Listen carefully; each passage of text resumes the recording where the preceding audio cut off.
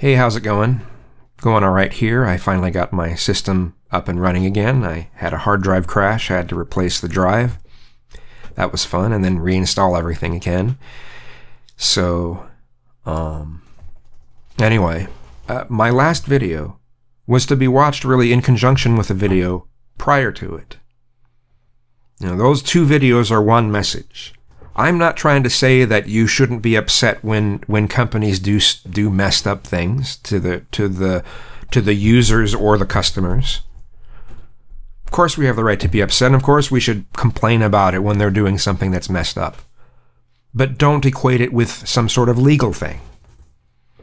Don't make it sound like they're taking away your rights. That's the message throughout it. And Propterhawk had pointed out that, hey, you know, I know where you're coming from, but maybe others who are watching this video may not, and they may think that that I'm saying companies should be able to get away with anything.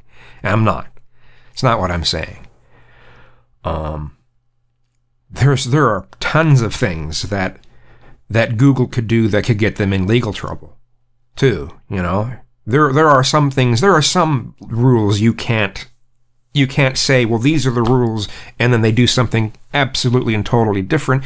Sometimes there can be a legal thing, but it doesn't have to do with demonetizing videos. It doesn't have to do with them deleting content. It doesn't have to do with that.